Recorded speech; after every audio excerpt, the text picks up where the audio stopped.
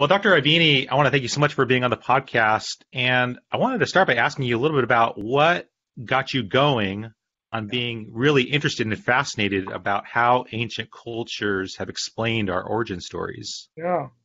Well, that's a long story, Mike, but let me make it brief. I'm an astrophysicist. I was trained in astronomy and taught astronomy in a university.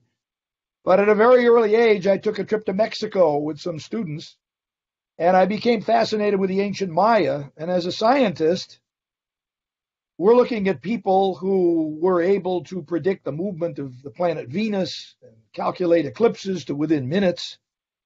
And the question for me is, how did anybody without technology, without telescopes, without computers, with only sticks and ropes, achieve such incredible accuracy? Because science is all about the acquisition and expression of precise knowledge, isn't it?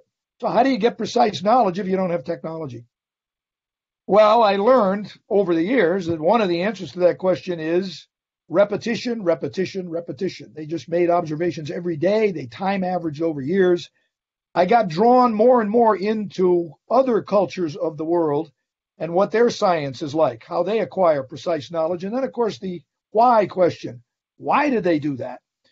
And that's how I really became an anthropologist. I hung out with anthropologists and archaeologists, and I began to learn that I think it's very important to tell the stories from these other cultures. And, if I mention the word creation in a word test, there are going to be two responses to it. It's either going to be Genesis or the Big Bang, which are pretty far apart when you look at the text of what's written about them. But there are a host of stories of creation in between.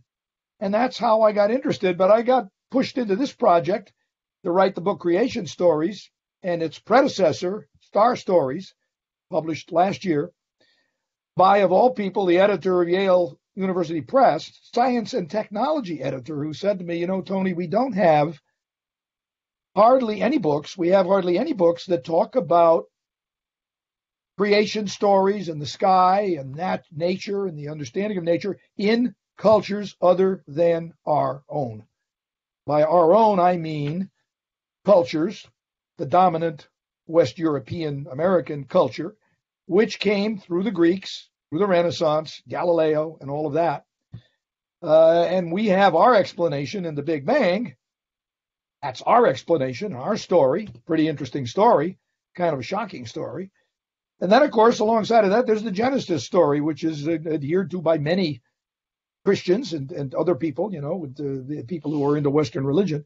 But nobody tells the other stories. And so the editor said, why don't you do it? And I said, okay, and I did it. And so these are the stories. Well, you did a fantastic job. So when Yale University Press contacts you to do this book, and you do a tremendous amount of research to write about all these different stories, all these different perspectives, I love how you categorized the stories by using natural environments as the categories. Can you talk about that thought process and how you wanted to organize everything? Yeah, that's a good question, Mike. I suppose as an astronomer, I'm always looking at the environment. Of course, and where do I look? I look up. Little did I realize before I began to understand some of these other cultures that the domain around us isn't divided into the earth underneath us, geology, the air around us, meteorology, and oceanography, the water, and then, of course, astronomy, the sky above us. It is one landscape. As the Popol Vuh, the story of Maya creation, which I entail in this book, says, this is all the sky earth. We speak of the creator of all the sky earth. So imagine, Mike, looking at the horizon and that dividing line that we have between the sky and the earth, and thinking that it's not a dividing line. It's one thing. It's one holistic thing. And furthermore, we're a part of it. That's what landscape is. We are the landscape. And so I guess my training as a scientist led me to think of, the environment. What is the environment? Well, mountains, waterways, caves, islands, and that's how I subdivided the environment, having already talked about the sky in an entire previous book on people and constellations, star stories. So it seemed to me a logical way to do it, and as far as I know, it's not been done. So the book is about the landscapes of creation, but this is a different kind of a definition of what landscape is, not what we're used to, of course, which we would say looking out the window, the trees, background, and the house next door, and and all of that. That's not the landscape. It's not real estate. It's a lot more than real estate. Yeah, and I thought it was really interesting because as I was reading through your book, I never thought about how creation stories can be developed based on landscape, because it never really occurred to me as you started to write about like people who lived in like snowy regions are going to write about creation in a different way than those who are more tropical places like islands. Yeah, sure. I mean, for the Inuits in northern Canada in the Arctic, the creative things come out of holes in the snow. I mean, that's what the Earth is. And so there are stories about, well, kind of, I guess I'd call them people animals, one word, that before us there were these other kinds of, shall I say, species. I don't want to get too Darwinian on you, but, this is a certain way of thinking that there were these predecessors before us.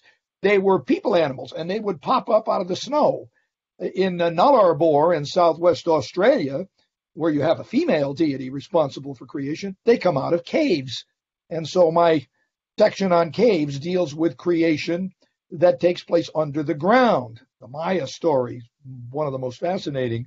In the case of Japan, of course, Japan is an island. So the Shinto myth has to do with islands. Polynesian myths, the Hawaiian myth, where our hero goes fishing and pulls up the island of Hawaii out of the sea.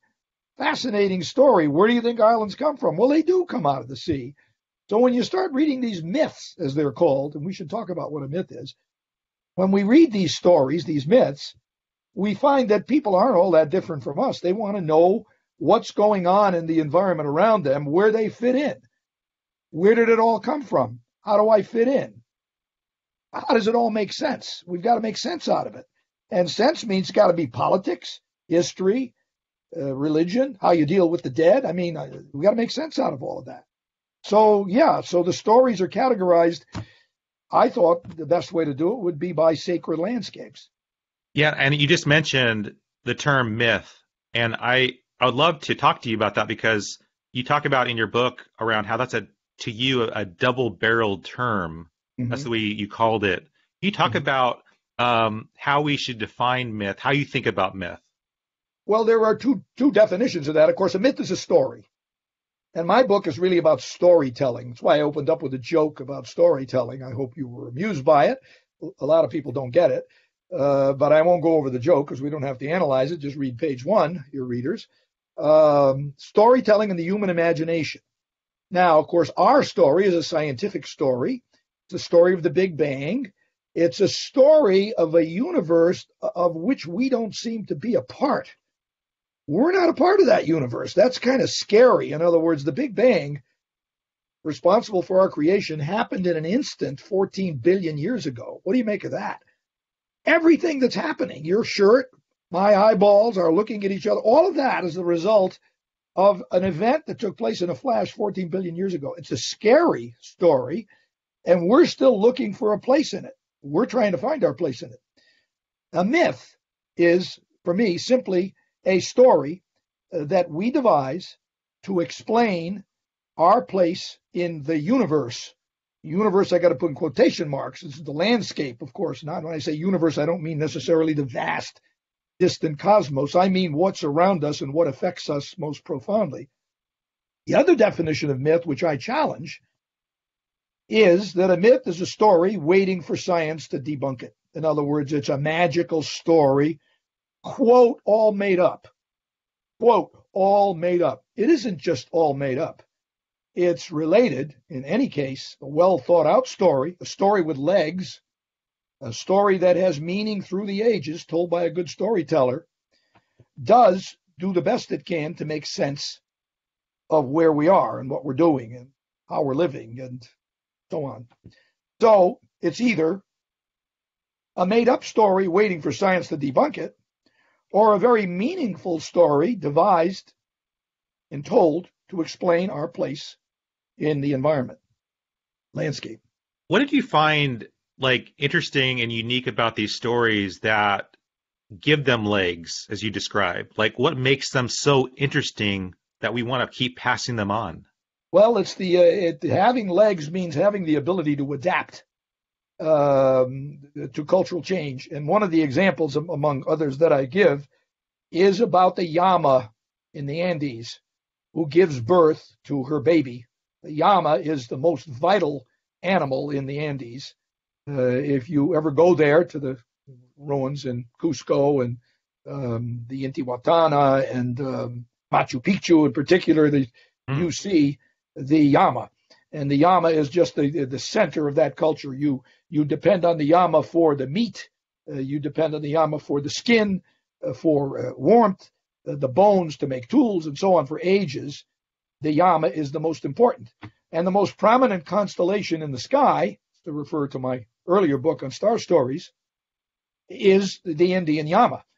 It's made up of dark clouds of the southern Milky Way. It's a dark cloud constellation, not a star-to-star constellation. How weird is that? I mean, Orion is stars. The Pleiades are stars. These are dark clouds. It happens that when the llama drinks the water, when she dives into the western horizon after sunset in November, rain comes, timed with the rainy season. The landscape and what happens to the landscape dependent on the llama story. Now, why does that story of the llama have legs? Situated next to the llama and her baby suckling underneath her is the fox, Atok.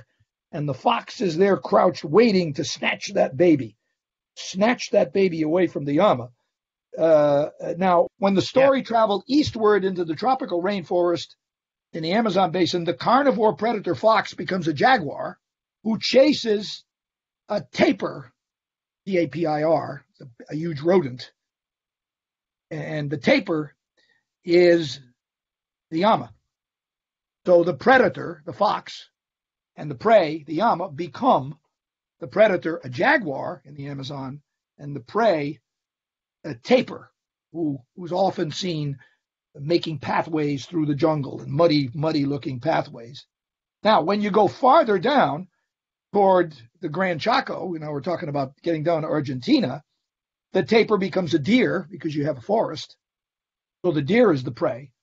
And then even farther south, all the way down to the tip of Tierra del Fuego, what happens is the predator and the prey switch places. They actually switch places.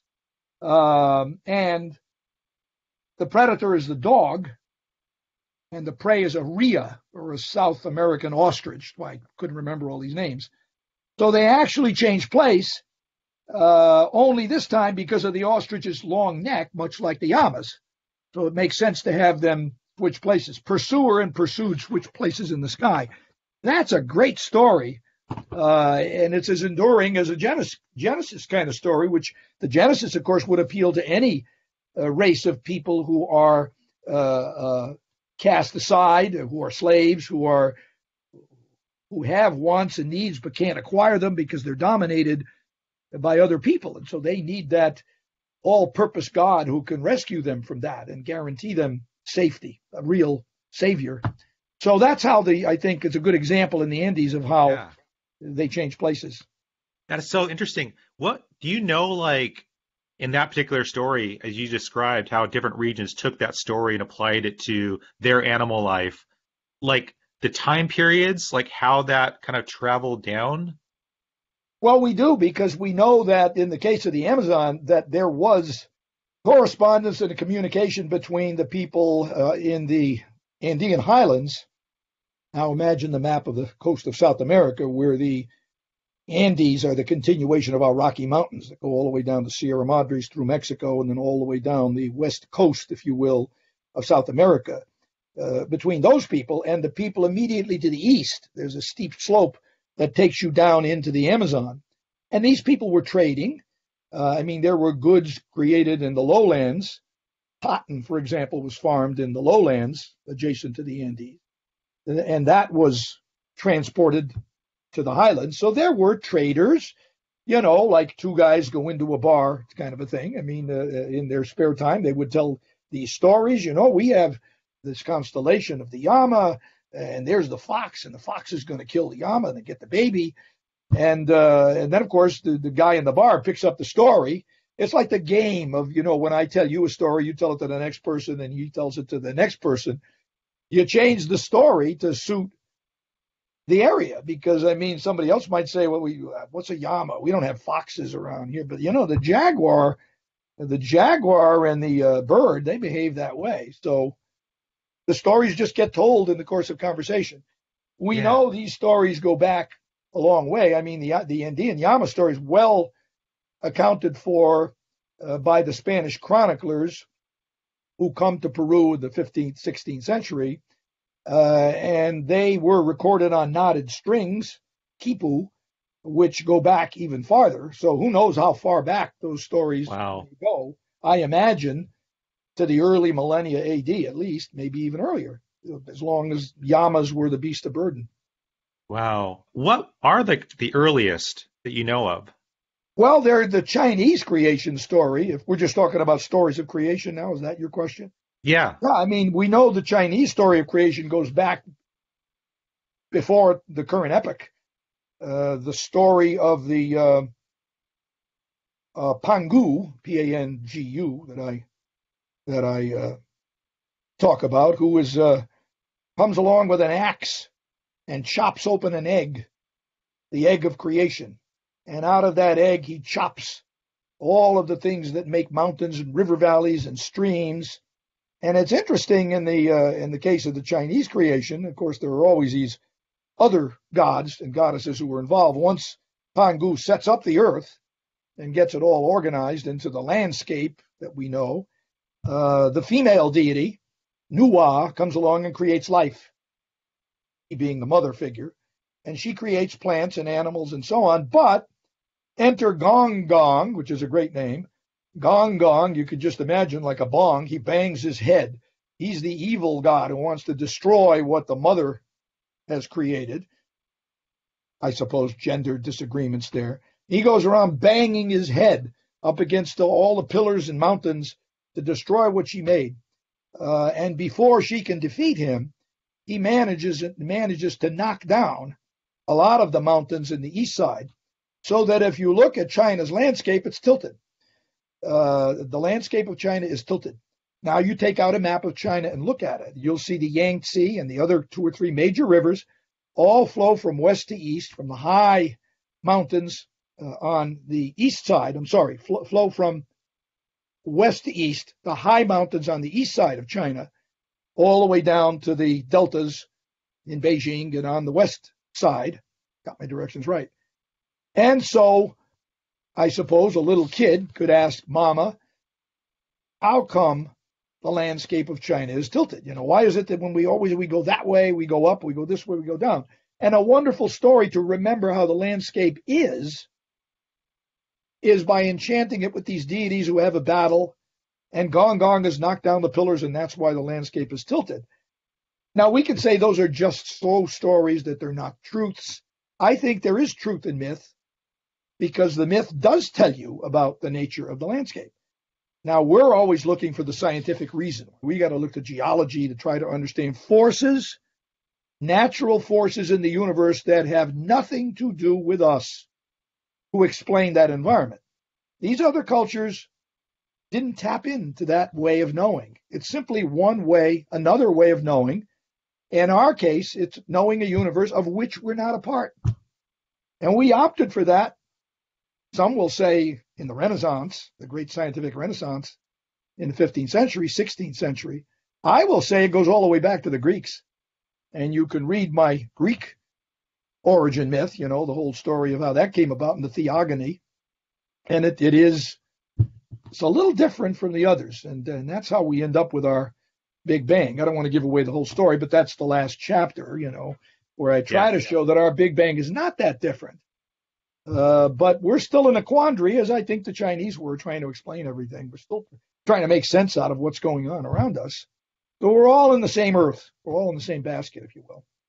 By the way, I really loved reading the Navajo section and your footnote on Wile the Coyote. I was cracking up. I really enjoyed reading that, and I never realized about how animal life and coyotes were a huge part of Navajo tradition. Yeah. Well, the Navajo have it. It's interesting that I guess maybe the best general answer to that. First, a footnote. All the stuff about Wile E. Coyote is in a footnote because my London editor said we don't know who Wile E. Coyote is. You got to be kidding me. I had to put that in a footnote to explain who he is. It was hilarious. But what's really interesting is that for a lot of these cultures, I think the Maya and the Tlingit from the northwest coast, like the Navajo, to name three cultures, if you ask them what is the epitome of the quality of a great human being, we might say strong, brave, wise, having muscles. In the case of these cultures, and especially the Navajo, it's about trickery, to be able to outsmart your opponent through trickery. And it's the coyote who does that with the Navajo. He is featured in many, many creation stories. He is the hero because of the tricks he plays on people. He's like the raven of the Tlingit. And there's a wonderful story of the raven who spends his time paddling up and down the northwest coast, Oregon, Washington, British Columbia. That would be what we call that territory today. And one of the stories I tell is that where did fresh water come from? He's paddling his canoe in salt water. So that's a big deal, You get these two kinds of water here. You have the same problem in southern Iraq, and there's the story of the Enuma Elish about the encounter between fresh and salt water in the Persian Gulf. Similar kind of thing. Where does it come from? And it's a wonderful story because the raven tricks the god who harbors all the water. He keeps it all in a tank in his house. And it's up to Raven to figure out how to get the water from him, to bring it to people. So he befriends the guy who has all the water, the god who has the water, and is invited to help him keep up the house. So he does his sweet god of the fresh water. And one day he tricks him into going out into the bush to cleanse himself because he has had an accident. And he goes out to cleanse himself, and the raven takes a bucket of urine, says, "Here, let me clean you, brother." And he pours the urine on his head. And the guy is blinded. He can't see anything, and he's sputtering around. Meanwhile, the raven goes in, taps the water, fills his belly full of all he can drink, destroys the rest. His magical belly is full enough to supply water to all the people. He leaves no water for the owner of the water and goes off and gives the water to the people. But it's about trickery. It's about tricking him to go off into the woods because he messed himself. As you can't clean yourself here, I'll clean you. So there's a lot of shit and piss in the story, a lot of excrement, and there are all kinds of bodily fluids in these stories, but they're real. I mean, they're as real. Who would think of bodily fluids in the Big Bang? But those are real things that we think. What is all this stuff that comes out of my body? Where's all that stuff come from? And these are stories that try to deal with these rather basic questions. So I know we're up at our time. I had one last question. So as you've studied all these various myths, and you mentioned that kind of the dominant myth that we all kind of know is the creation story we see in Genesis, especially here in the West. Have you seen like ways that the Genesis story has been influenced by any other myths? Well, of course, there we don't know. I think the best we can say from the historical record that the Genesis is an agglomeration of stories that come from the Middle East over periods of thousands of years. But what's significant about Genesis makes it a lot like other stories that we have is that it's about the formation of the world from chaos, from a previously undifferentiated state into the world we now know it. Now, if you move over into Mesopotamia, Tigris and the Euphrates, the undifferentiated state that you would see if you lived in the Persian Gulf Delta where the Tigris and Euphrates merge and then drain into the delta. The undifferentiated state is the fog and the mist that you have where the waters meet, where the sweet water that comes down from the Zagros Mountains flows through the rivers and meets the salt water of the sea. And the myth that's told there is much more animated than the Genesis, is the conflict between the female fresh water, the female salt water, Tiamat, who is also the goddess of the storm, because that's where all the storms come from, and the male Apsu, which is the fresh water. And the conflict is there, and it's resolved generationally. They engage, the male and the female, the sweet and the salt water, engage in battles, ferocious battles, and you can see these battles depicted in sculpture. I mean, as old as 1500 BC, goes way back. And then it doesn't get resolved until generations later, when, believe it or not, the offspring have to kill their mother. They have to kill the saltwater deity. Not a nice thing for us to do, but they have to kill the mother. Of course, the stories are told by guys. We have to realize that. It's not a female. It's not a story told by women. It's a story told by men. So, of course, the men get to do the dominating. But that whole story of the creation of an undifferentiated world, a chaotic world, that foggy mist at the confluence of the fresh and sweet water, is retold in Genesis, but not in those stark animated terms. There it's told by a single deity who, stepwise, day by day, creates one part of the universe after another. How he does it, we don't know. Well, he does it by word. He speaks, and the word creates. Very, very abstract. But the point I think that's worth making is that Genesis is one among a host of stories about creation out of some undifferentiated state. And that's where I want to try to see if I can find similarities among these stories rather than just saying they're all different. All these stories are myths, and then there's our story, which is the true story. And I think that's oversimplifying storytelling. Yeah, for sure. Do you have a favorite out of all these stories? Well, I guess the Popol Vuh, since I'm biased toward the Maya, is my favorite. The Popol Vuh is the creation of the world as we know it, on the top of the world, by the hero twins who are sent by a higher authority to go down into the underworld. This is under caves, and the Maya coast is riddled with cenotes, these underground wells that you may know if you've ever visited Maya ruins. Mm-hmm. They have to go into the underworld and trick the gods of the underworld so they can get control and create then what's above land.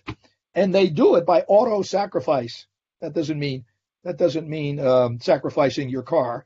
It means sacrificing yourself. They put on a show for these underworld gods. It's so beautifully depicted in ceramic art, beautiful Maya ceramic art, almost like cartoons. And they trick these underworld deities by sacrificing a dog and bringing it back to life. The underworld deities can't believe it. How do you do that? And then finally one of the brothers says, well, wait till you see this one. He takes his twin brother, lays him on a stone slab, and cuts his heart out and kills his brother. And then in a flash, he brings his brother back to life.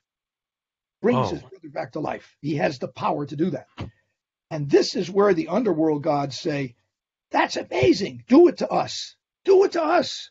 Because we can't imagine a greater thrill than being killed and brought back to life. Well, you know what happens. They, twins, very slyly omit step number 2.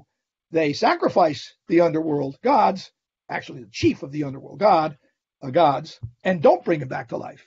And that ends up with the collapse of the underworld gods. They can't deal with it anymore. They're banished into the caverns of Yucatan. And then the twins go up to the surface of the earth, waiting for the dawn, because we've got to get all this done before the sun rises and time begins. And they create the environment. They create the water and the caves and all the other things so that when they create people, they'll have a place to live. And the last task is to create the maize people, as they call them, who is us. They create them and make them out of corn, That's where humans come from. You are what you eat. And that's, of course, corn. If you've ever had a really good tortilla, not the flour kind, you know that Yeah. that is the staple of Central America.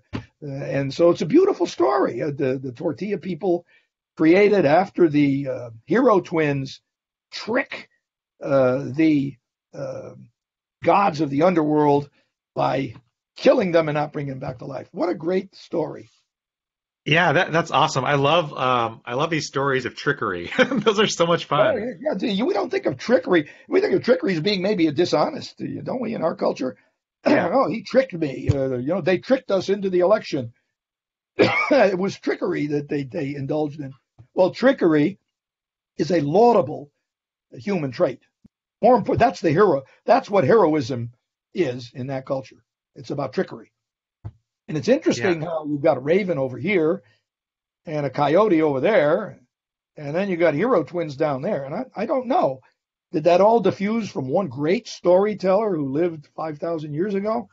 Maybe. Yeah. And I think about in the Genesis story, the serpent kind of tricks Eve. I don't know. Is there trickery there? Yeah, yeah, he does. Evil, but he's evil, isn't he? Huh? An evil serpent who does that. And from there comes, of course, and this is a big debatable point in anthropology.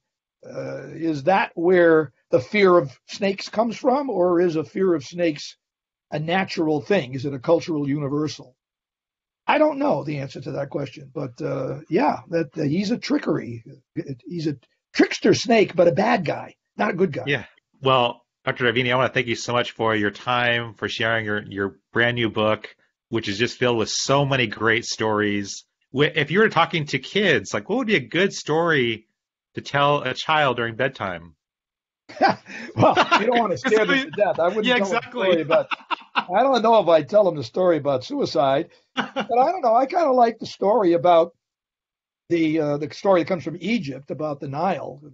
It answers the obvious questions. Daddy, where did the pyramids come from? Well, they Oh, came from Benben, and the Benbens are the little silt piles. This would be nice told to a story, told to a kid who maybe lives near the shore or near a waterway. You see all those little piles of mud. They grow up to be pyramids, but it's the deity who was responsible for making that change, and he has to pass through the underworld at night. So as you're going to bed at night saying your prayers or not, you can think about the God in the West who wants to prevent the sun, wants to keep that sun god from riding his chariot down into the West so he can come back up in the East in the morning. And he indulges in all kinds of activities, but he never succeeds because the sun rises the next day. Yeah, I mean it's not a humorous plot, but I think tricksters the trickster stories involving the raven, and there are many of them yeah. in the book, are kind of fun, as are the coyote stories. So you can look at those, I think, and find some interesting things. How Maui dredged up the Hawaiian Islands is kind of fun, where he's got his brothers there, and he's in his canoe out in the middle of an ocean. There's no land there, of course, and you'd come up with this if you lived in Hawaii, where there is hardly any land. And his brothers are in the story, and he fishes up a beautiful maiden, kind of like a mermaid, and she's sitting in the back of the boat, and the brothers are gawking at her. Wow, she's cool. And the brother, our hero, Maui, which is the name of the island, the name of the hero, says, "Don't look at her. Don't look at her.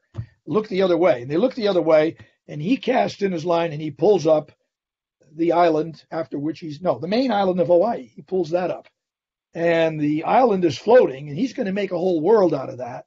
But the brothers can't resist. They turn around and look again, and he has to drop the line, and Hawaii ends up floating as an island, and it's not the entire Earth. It's just an island that he caught with his fish hook, magic fish hook.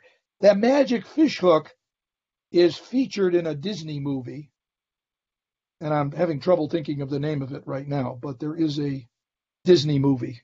What is Yeah, it? Moana. Moana. Exactly, yeah. So you Yeah. want to know about the Disney movie? That's a good place to start that off. I'm Yeah. sure a mother can tell it better than I can. Yeah. That's fantastic. Dr. Aveni, I want to thank you so much for being on the podcast. Glad to do it, Mike. And Good luck with it, and I hope I sell billions of books. So, Good to talk to you.